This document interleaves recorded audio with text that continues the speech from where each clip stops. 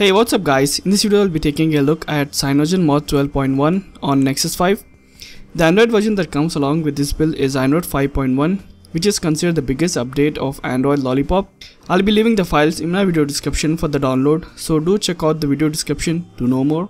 Now, what are the changes that comes with Android 5.1 combined with CyanogenMod 12.1?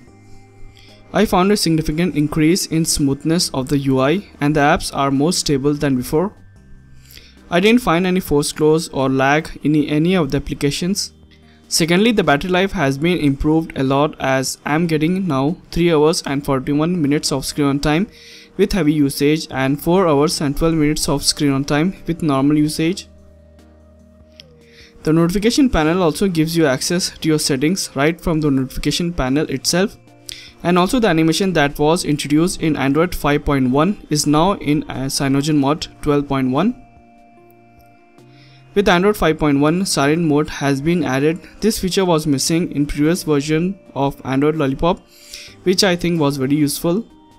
When you go into your settings option and into your display option, you can see that live display is added, which optimizes your screen based on time and also your ambient display to improve readability and reduce eye strain. You can set your display mode according to your day, night, or even automatic.